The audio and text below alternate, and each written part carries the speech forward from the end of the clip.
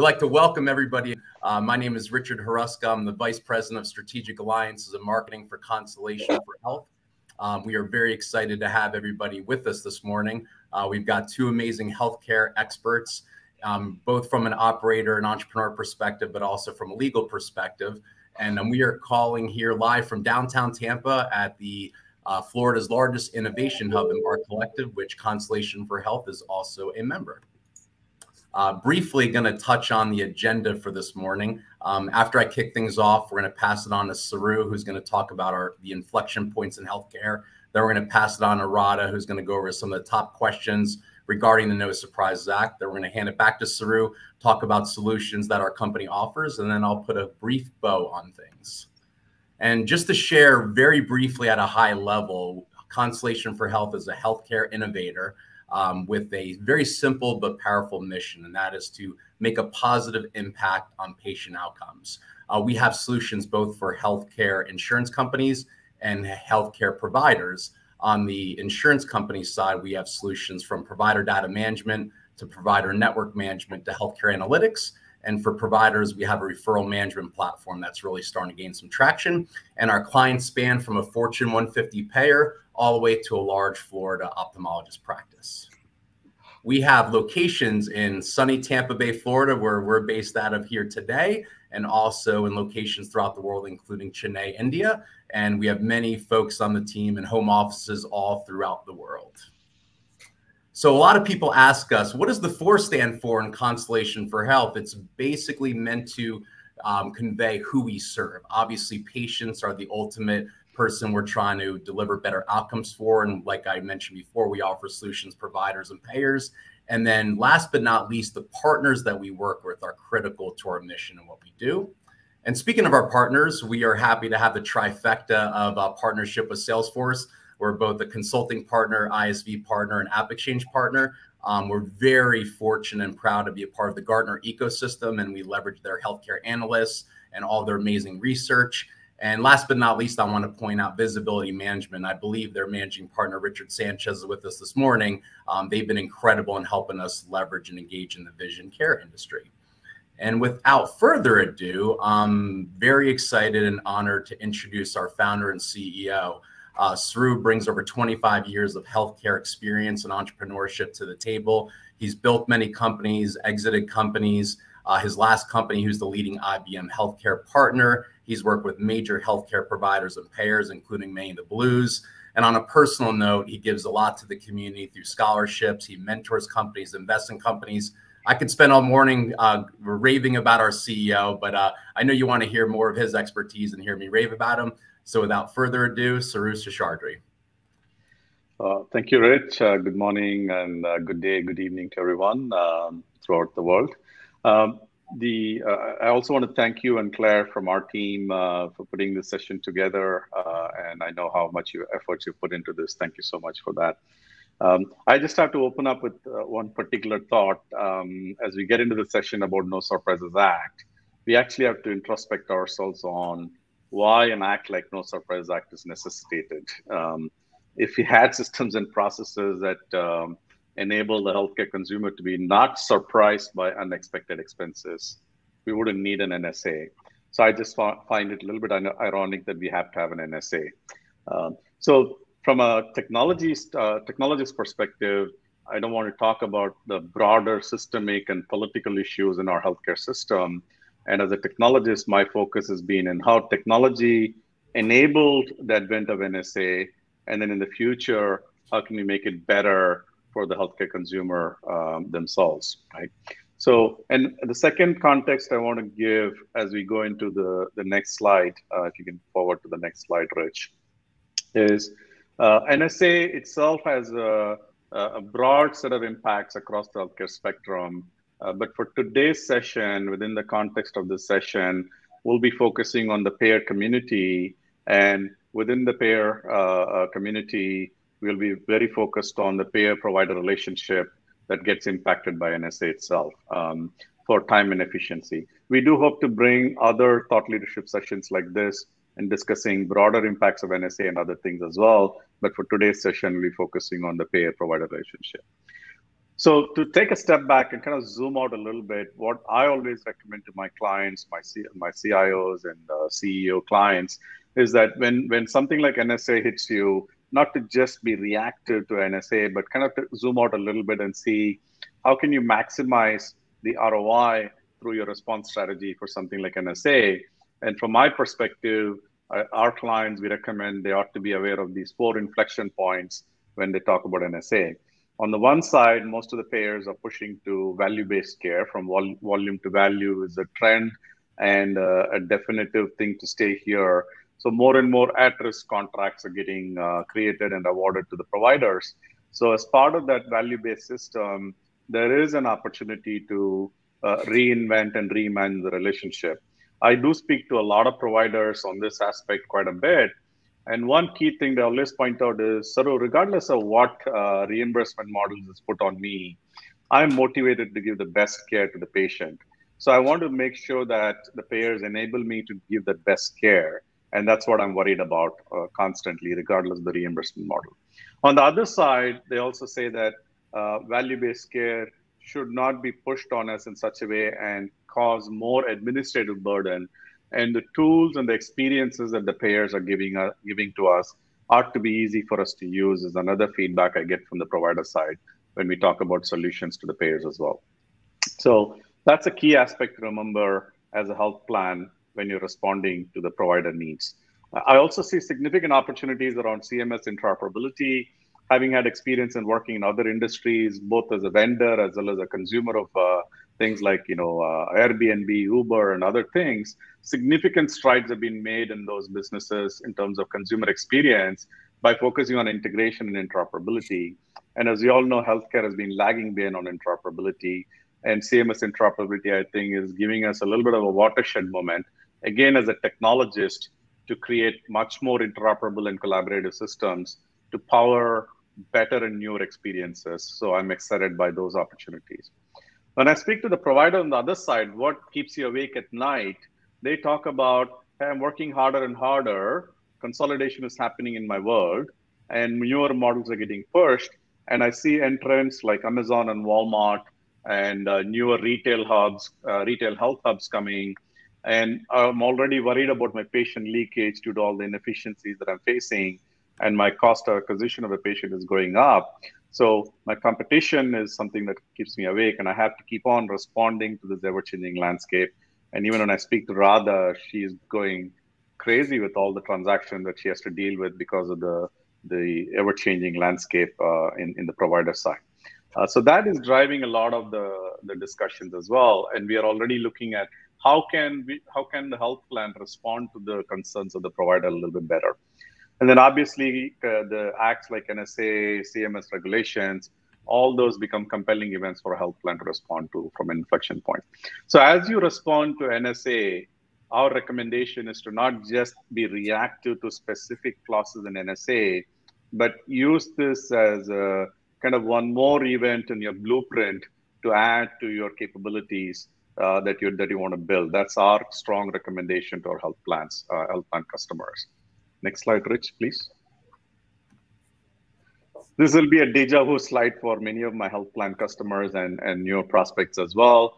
A lot of vendors have this type of slides, and internally working within health plans, I've had many of these versions of the slide. So it's like a Groundhog Day. We have fragmented systems, we have manual and archaic processes, poor data quality, siloed departments. These are all things that have been ongoing in health plans for many years. But at the same time, each of these opportunities like NSA is going to give us the ability to reimagine certain things. So in this particular context, in this particular session, one area that we need to reimagine is how provider relationship is managed, because NSA has implications on that. And transparently as a vendor, I got to say 4 or 5 years ago, health plans were significantly interested in wanting to invest in reimagining the provider relationship management systems. But as vendors came up short in providing comprehensive solutions, they moved on to other compelling needs as well. But I think now there's an opportunity to reimagine that and reinvest in provider relationship management systems and modernize the legacy network management systems is an opportunity that NSA brings to the table. So as we go along this presentation and this session, after Radha speaks about the legal implications of NSA, we'll come back and talk to you about what we are seeing in the market and how we are addressing some of these things from a solutions perspective. So with that kind of a broader context, I would like to invite one of our esteemed advisor, Radha Bachman, to give her deeper insight into NSA. I'm personally honored to have someone of the caliber of Radha in our advisory board. Her bio is very long, and I don't want to ingest to her, but she's a partner in Fisher Broyles and represents a diverse array of healthcare entities. And she's one of only 100 plus attorneys in the Florida area to be certified in health law by Florida Bar. And her expertise extends both state as well as federal healthcare regulatory matters. She's frequently sought after speaker, and we are extremely thankful for her time and her insights today. So thank you, Radha, and I'm going to turn it over to you to kind of give us your words of wisdom from a legal perspective, and then perhaps I can follow it up with some ideas on the solution side. Thanks so much, Saru. Thank you, Rich, too, for putting this together and inviting me to participate today. You know, I just want to say at the outset that I think Saru and his team were really visionaries as it relates to the Constellation4 platform and the services to be provided, because I think our original conversation happened maybe like in 2018, 2019, before No Surprises Act. And so he really saw that this was going to be something that culminated in probably a mandated requirement under the law. And we'll talk a little bit about that in the next few slides. But, you know, I think his point is very well taken, and that, you know, we shouldn't be reactionary. We should look at this in a broader framework to see what other opportunities there are to implement a really seamless relationship between kind of the four big players, the Constellation4 players that can really move healthcare forward. So next slide, Rich. So just a quick overview. You know, I always think it's important to kind of set the stage of what we're looking at here in terms of the legislation. So the No Surprises Act was signed into law in December 2020. It was part of the massive Consolidated Appropriations Act of 2011. The Consolidated Appropriations Act is 2,124 pages. NSA is 180 pages of that. So and that's the law, right? So that's just, here's what we expect will be done. The second part of that is actual implementation of regulations. How will it be done? Okay, we understand that this is the mandate, but how do we do it? How do we implement it? That's the rules, that's the regulations. And so there have been 3 interim final rules that have been adopted since the law was signed. One was in July 2021, that was 114 pages. One was September 2021, that was 163 pages. And in November 2021, that was 42 pages. So this is a dream of any lawyer. Give us a lot of things to dig into and to talk about and to work through. You've read them all, right, Radha? You've read them all? Oh, yes, of course. But the reality is that we're not done yet. We expect that CMS is going to issue a number of additional rules. And again, these are interim rules. So they're still accepting comments on a lot of these. So there will be a final rule that's issued for all of these, plus additional interim final rules. And I'll talk a little bit about that in a minute. Another thing that's important to know about this particular act, the No Surprises Act, is that there are 3 federal agencies involved. Typically, on the healthcare side, when I'm looking at a CMS regulation, it's really HHS. That's the organization that's kind of running the show, HHS, CMS. Here we have Department of Labor and HHS, and there's a Department of Transportation, I believe, is also involved. So there are 3 agencies that all have to be coordinated when they're issuing an interim final rule, which is probably why there is a delay in getting all the interim final rules out. And to Saru's point, the purpose of the No Surprises Act was really to it's the end result of several prior bills that had been introduced that sought to address the surprise bill problem. It's a consumer protection law. And that's when you read it, you get that sense that really they're trying to kind of bridge the gap between all of these different players in healthcare to try to protect the consumer. So I think it's important to look at the requirements and the legislation with that framework, because then you can kind of understand the public policy purposes behind it. Next slide, Rich. So one of the questions that first came to me from Saru is kind of what are the plans that are subject to NSA? Is it just Medicare Advantage plans because Medicare Advantage plans take dollars from the federal government?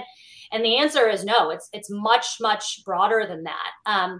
The term health plan under the No Surprises Act refers to group health plans, group and individual health insurance coverage offered by health insurance issuers, and self-insured plans. So what are some examples of this? Private employment-based group health plans that are subject to ERISA, those would be included. Non-federal governmental plans subject to the Public Health Service Act. Qualified church plans established and maintained for employees of tax-exempt churches. Federal employer health benefit plans are also covered. So what's not covered in that? There's an express exclusion for accepted benefits. So that's standalone dental or vision plans. If there's dental or vision offered as one of the defined plans, then it could be covered by NSA. But if it's a standalone dental or vision plan, it would not be covered. And it also excludes short-term limited duration plans. So just a quick question as you have the slide, would a Medicare wraparound dental and vision plan come under this purview?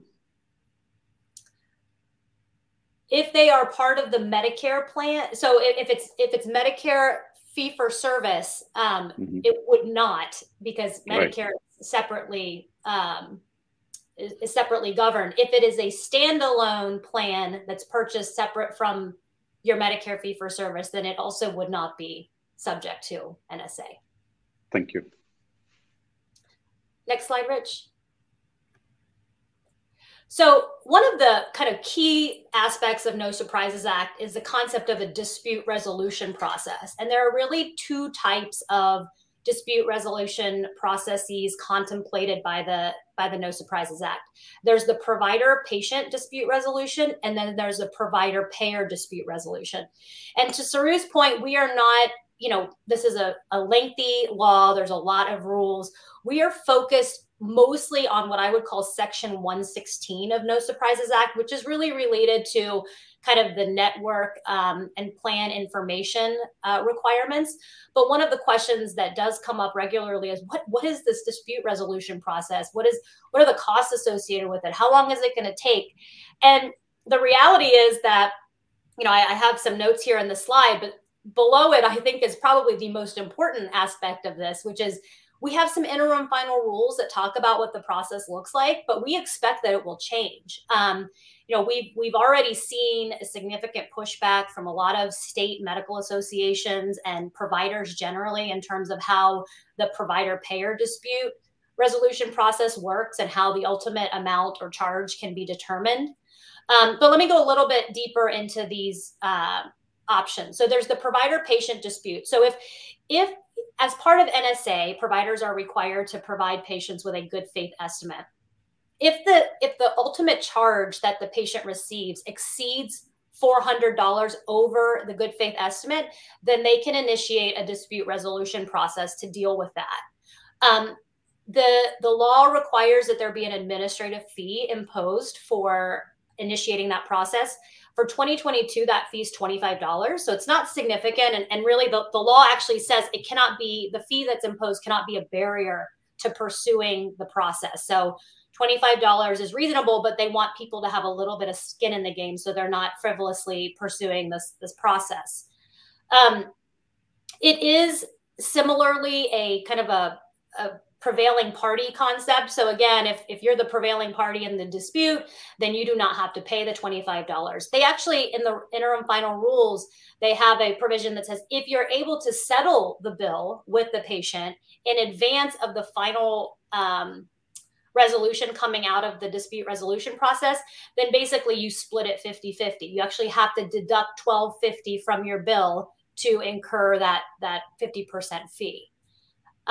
On the provider-payer dispute resolution process, now this is a little bit more complicated. It's not just like, here's $1,000 and we want to initiate the process, because this process is also it's governed by this federal law, but it could also be governed by state law.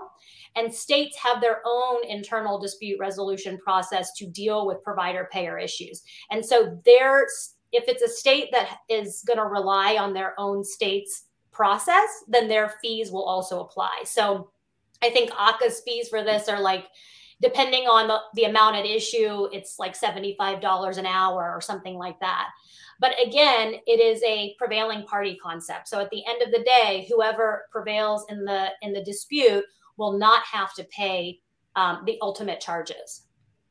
And again, I say all this with a little bit of a grain of salt, only because we do expect that there will be changes that come along as a result of the comment process. CMS has issued some guidance that says, look, we're proceeding with the process as we have it now, despite some legal challenges. But we should keep an eye on it, because I do anticipate that there will be some shifts in exactly how it functions. Next slide. So again, as I mentioned, we're really focused on Section 116 of the No Surprises Act, which talks about network maintenance and provider directory information. And the reason for this is because it's been determined that inaccurate information causes real consumer harm. Patients might show up at the wrong address, or they can't make an appointment because of incorrect information, wrong phone numbers. There's, providers who are listed as in network that are no longer in network, which is really driving a lot of this.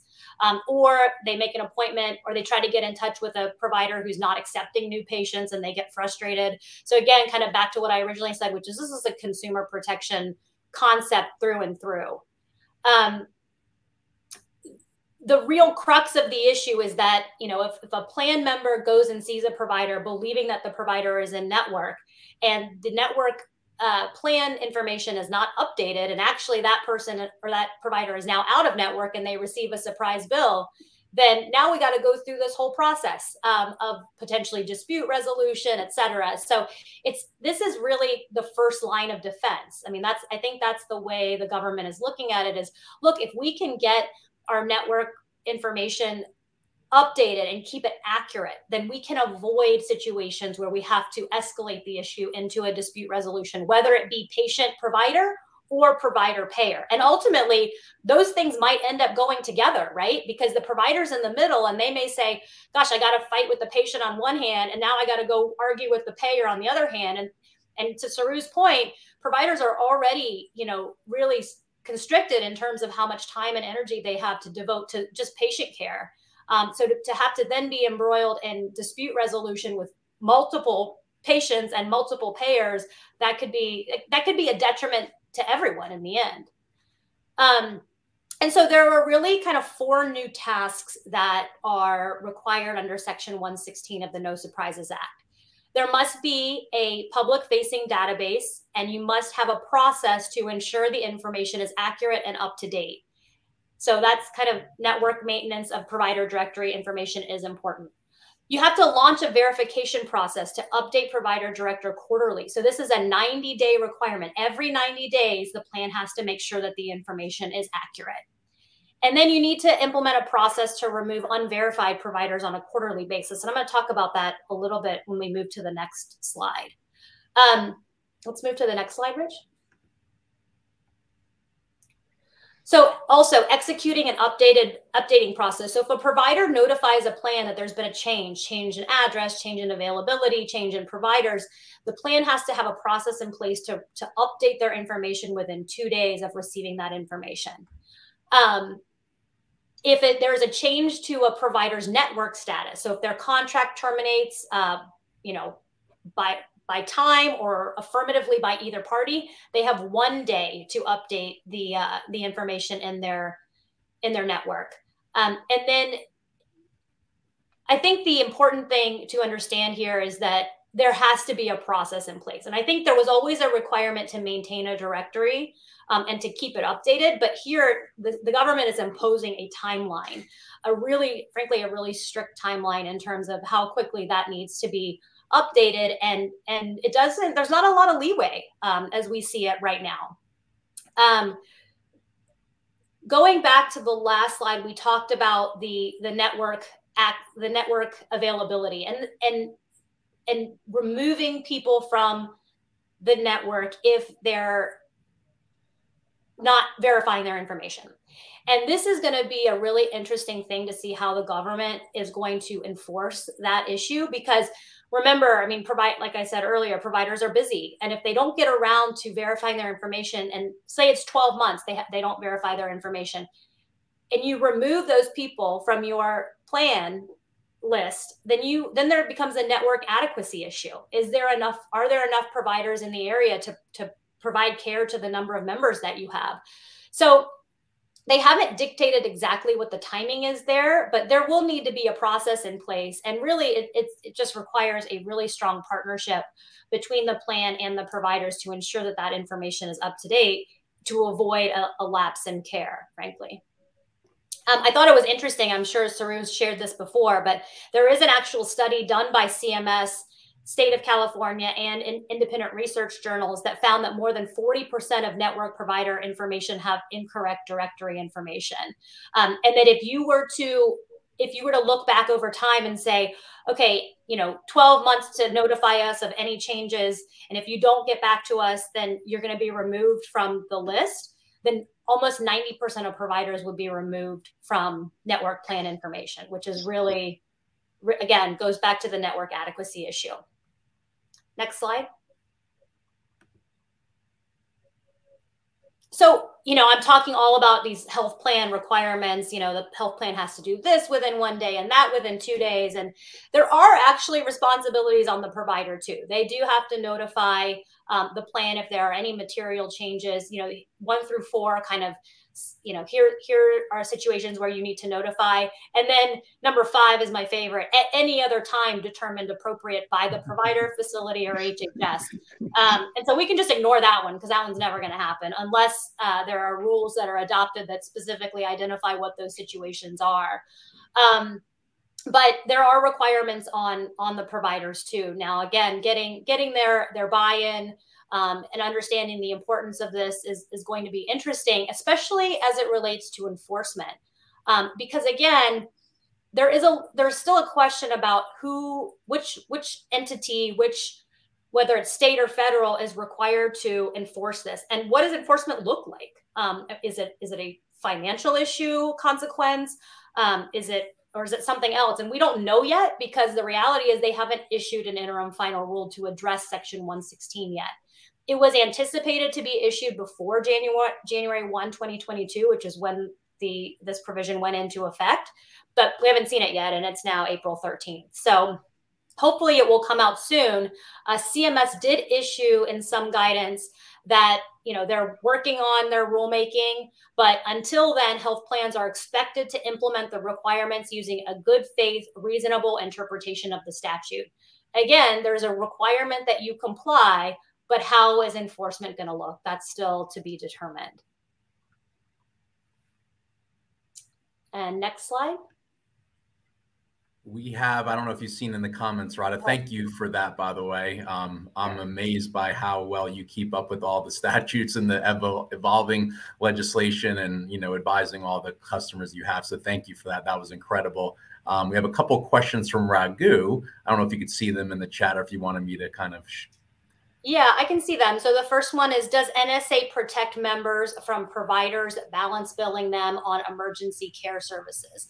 So there are specific rules as it relates to emergency care and actually there's responsibilities on plans to define what emergency care looks like and how they're going to handle it.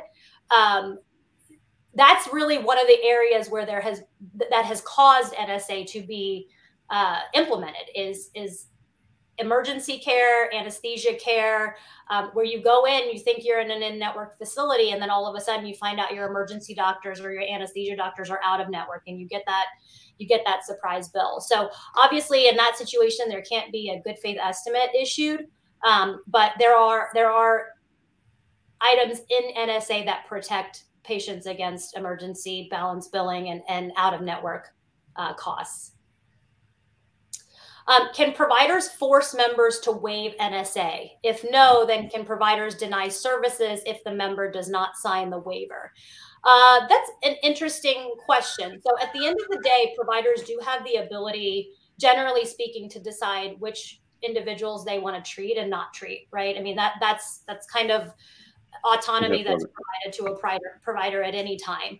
I have not seen anything that says that what would happen in the event that a provider forced somebody to waive the NSA requirements. I don't believe that you are permitted. This is a legal federal requirement. And so really you can't, it is on the provider to comply. So I'm not really sure how they could waive compliance. I guess they could say we don't want a good faith estimate. And there are certain, we're not talking in detail about good faith estimates today, but there are certain circumstances where a good faith estimate does not have to be provided. But that would have to be in accordance with how the law reads on the GFE requirements.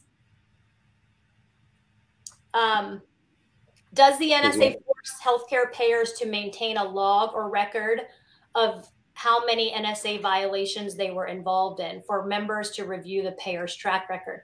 That's an interesting question. I'm not sure actually whether that information is going to be made public. Meaning, is there going to be some kind of public database where you can search and see how many dispute resolution processes the payer or the provider has gone through, whether with the patient or with a payer? I would guess the answer is no, but I don't know whether that is something that they have determined yet again, because they're still implementing the rules to implement the law itself at this point. But great questions. Great.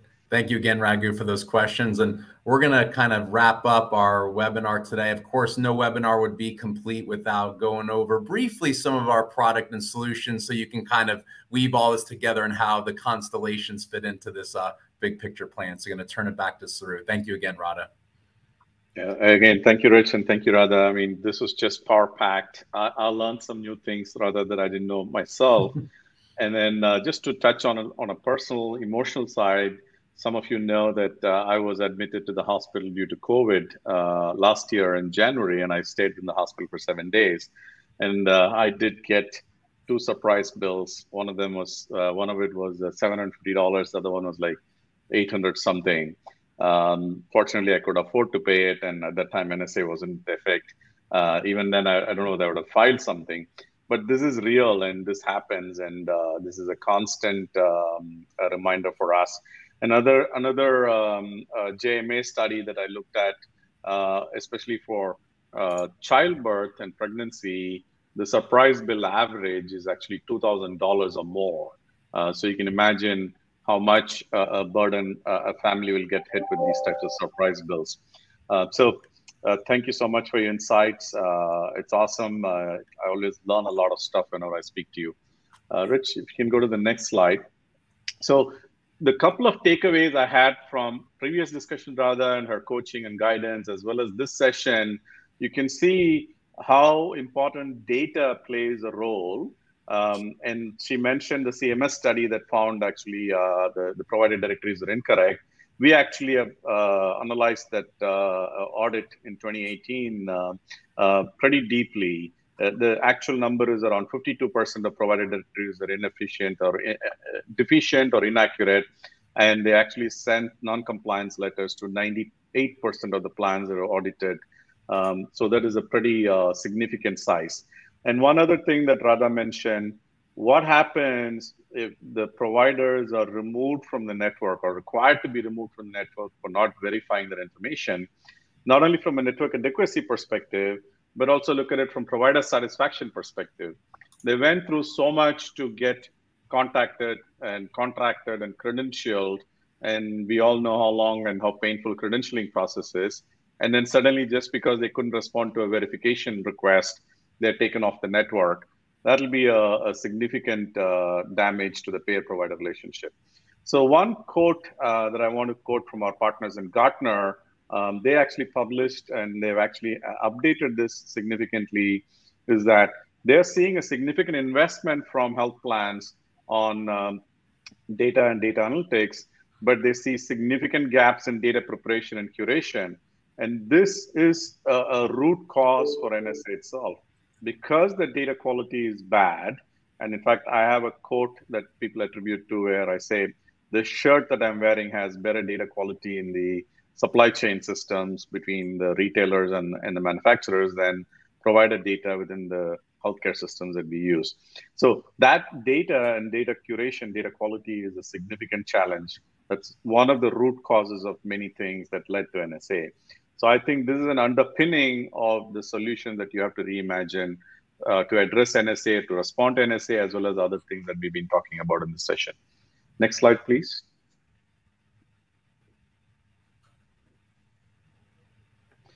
So I would like to kind of give a three-pronged approach to the response strategy when it comes to the payer-provider response by the health plan. I would say first, you should really tackle your provider data management systems and processes today and ensure that end-to-end, it's not just a point-in-time problem anymore. In the past, I've seen health plans say, oh, I'm going to clean up my directory. I'll do it in January, or I'll do it just before open enrollment, and then I'm done. And then rest of the year, they don't do anything about it. So they have to have a robust provider data management strategy. And we'll talk about some best practices around this as we go along. And second is, as Radha said, there is a requirement to have provider network verification processes in place, but not just verifying. We know that most health plans send out these verification emails, verification letters, and verification phone calls. But you have to have a follow-up process around verification and make sure that once verification happens, what are the subsequent streamlined processes that you need to have to respond to the verification as well. We'll talk about that as well. And then finally, I believe that this is again a watershed moment for the payers to relook at the provider relationship management. And as Radha very pointedly pointed out, that the provider is now in the middle. They can get a dispute through the patient. Just for $25, somebody can open up a dispute. And imagine there's a flood of disputes that the providers have to deal with. And then it is attributed to something bad that the health plan did that caused the provider to have these disputes. That's again a bad provider sat issue that health plan needs to address. But let's get ahead of the problem by reimagining the provider relationship is what our recommendation to our clients are. So robust provider data management, provider network verification, opportunity to reimagine provider relationship, or I would say are the three legs to the stool in terms of your response strategy. So how can we do that in terms of our solutions that we can bring to the table is what the next slides are about. If you can move to the next slide, Rich, please. So the first thing is around provider data management. So we have a comprehensive provider data management platform that we are illustrating here. The technology design behind it is extremely complex, and I'm doing disservice to my technical architects and solid team of developers who have built the solution. So on our platform, we have a curation engine that aggregates data from multiple sources, both public and private, and consumes this data, catalogs it, reconciles it, and from various perspectives is able to detect anomalies and create a curated version of truth about the provider. This then we are able to verify through various means, including making the provider verify the data as well as through phone calls to the provider's office, just like a member would seek an appointment, to helping with the roster management and things like that.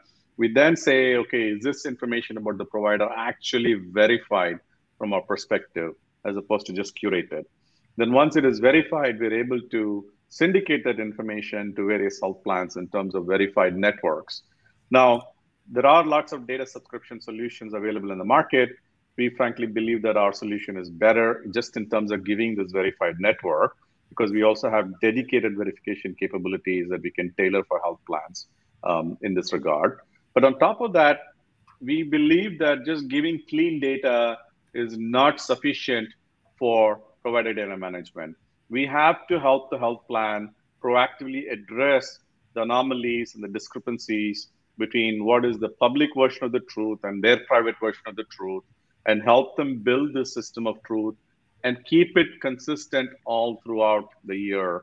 And for that, we have change management solutions in the form of data analytics tools that can probe the systems of truth inside the four walls of the health plans, give clean dashboards and change management recommendations to synchronize the data between our verification processes and the internal processes, and then implement secondary verification processes, including perhaps even field service people verifying the information as well in the back end. So that end-to-end process is what you need to implement. Whether it's our solution or not, the end-to-end process is extremely important for provider data management. Now, a lot of your process inefficiencies can get fixed if you have a robust provider data management, as opposed to just trying to automate a bad process. Implement a good process driven by solid data. That is our recommendation. And this solution from us will enable you to definitely go in the right direction for now and the future as well. So once you have done this provider data management, how do you do provider network verification is part of our platform as well. Next slide, please. Again, the technology behind this is very complex. It runs on Amazon Web Services and integrates a lot of intelligent tools from like Amazon Connect and our own proprietary technologies. So network verification, as Radha said, is a key requirement of this act. And then keeping that verified information auditable and from a compliance perspective, when it comes to a dispute, you have to demonstrate that you did verify this information or made an attempt to verify that information. And if the response didn't come back, you took certain follow-up actions, and those follow-up actions can be documented, and you can provide a history of all these verifications as part of the dispute resolution as well. So proactively, again, allowing you to track this network verification request, documenting them, and being able to give you dashboards and information, and not only give you clean data after this verification, but also help you respond with the verifications downstream processes. Because some of this verification could result in complex downstream process. Radha deals with a lot of acquisitions, and she deals with a lot of consolidation transactions that are happening in the provider world. So what happens if a practice is bought and the group name changes and a provider retires as part of that and a new provider comes in? That could trigger a re-credentialing and a recontracting process. So a network verification could result in a subsequent process that you may not be aware of. We have caught during network verification real time many cases where the practice got acquired, the practice logo changed, the practice FEIN changed, and the brand name changed, but the health plan did not know about it because it's just 2-3 days old transaction, but the transfer of control has already happened. So these types of things have to be taken care in your network verification process as well. And we help you implement these things as part of our solution. Then the next slide is, we can go to the next slide, Rich. So yes, you can tactically respond with the provider data management and provider network verification solution. And that's what the middle pillar demonstrates. Implement our provider data management solution so you can respond to NSA. But is there a broader opportunity? Because most of the health plans that we see is that the provider experience that they're implementing begins after the provider is contracted. And then they use ad hoc processes to maintain the provider information. And more or less the provider portals that we've seen deals with contracted provider being able to do pre-authorizations and claim submission and claim statuses and things like that. But the life of a provider begins much earlier than that when they're interacting with the payer, and then continues beyond just claim submission and prior authorization in terms of re-credentialing, recontracting, and renegotiations and things like that. So we recommend looking at this end-to-end life cycle as a holistic viewpoint of provider network management, and using Salesforce as our partner and Salesforce Health Cloud, we've built significant tools on top of their capabilities in Health Cloud and provider network management for our solution to become that system of truth and the ability to manage the entire provider lifecycle from what we call as contact to contract and then re-credentialing. So contact to contract, we see companies, health plans have not invested. They use spreadsheets, they use manual processes. It's all siloed departments from recruiting to credentialing to configuration. And then beyond that, provider relationship seen as a in-contract provider relationship only. And so there's no end-to-end holistic approach to this provider network management that we've seen in most health plans. So together, provider network management capabilities, the provider data management capabilities that we have, and then the healthcare analytics accelerators that we give you to manage your change management process and keep this data clean, and power all your modern processes in Salesforce Health Cloud. And giving this digital experience to the providers is what we see as Gartner calls it, the multi-experience platform that you want to give to the providers. So think of yourself as a consumer, what an enriching experience you get with vendors that you interact with today, the Ubers and the Airbnbs and the Amazons of the world. How can we as a health plan give a similar experience to our provider community, which is a significant value part of your operations and your service to your members? Your provider network is your significant asset. So that's what we are calling for as an opportunity to reimagine this experience through this multi-experience platform powered by this clean data, enriched by healthcare analytics. That's the end-to-end solution we're talking about as a broader NSA strategy. So next slide, please, Rich. So we have some, the proof is in the pudding. So we can talk about the case studies, and I won't go into a lot of details here. A combination of the three pillars that I spoke about, healthcare analytics, provider data management, and reimagining the provider lifecycle, has already, even with some of the smaller deployments that we've done, has significant ROI already with our health plan customers. And one health plan, within a matter of days, in fact, I recall within a matter of 60 to 70 days, we're able to find $1 million in savings in the bottom line. That is straight to the bottom line that we found through the provider data analytics that we were able to do through our accelerators. And that was immediately identified because there was some underbilling and pass-through expenses that are not getting covered based on the tools that we deployed. Our record for improving the provider data accuracy is around the 92% mark. The other 8% is actually the fluidity in the market that people like Radha deal with in terms of the transaction they're dealing with, the consolidation, the acquisition that's happening, and the churn that's happening in the provider networks is keeping that 8% accuracy there relevant, as opposed to the industry standard of 52% accuracy. We have concrete data where our business users have come back and said that through the work that we did, they're able to do certain things on provider relationship management that used to take 8 hours for them. They're able to do within a matter of minutes, in fact. And we were generous and we said half an hour. So we've achieved actually already 90% productivity. And this customer is a reference customer, and they're happy to take calls on our behalf if you want to talk further about how we helped them progress in their life cycle. So go to the next slide, please, Rich. So to kind of wrap up, Radha talked about the regulations and the section that pertains to provider network management and health plans. She clearly highlighted what a health plan is responsible for and what the providers are responsible for. And to our customers, if you take that as a broader context, and as you go through your response strategies, again, I would like to recap with these three things. One is provider data management is an end-to-end problem, not just a point-in-time problem. You need to have comprehensive processes to implement it end-to-end. And our tools and solutions will help you with that. But again, whether you use our tools or not, you ought to consider robust provider data management as part of your NSA response strategy. Provider network verification, beyond just the verification, you need to have a robust secondary verification and audit processes. And as part of that, you need to look at the provider life cycle that you're managing within your network and implement a holistic provider network verification process, our second recommendation. And then finally, use this as a launch pad to reimagine this whole contact to contract to renewal life cycle. Just like the consumer expenses we take for granted in other industries, there is an opportunity to reimagine the provider relationship. And technologies and tools and vendors like us are available now for you to consider. So this will be my three-pronged strategy for NSA response if I was on the health plan side, and happy to partner with any health plan that is exploring these things and give our experiences and battle scars on how they can build their response strategy. And thank you for the opportunity.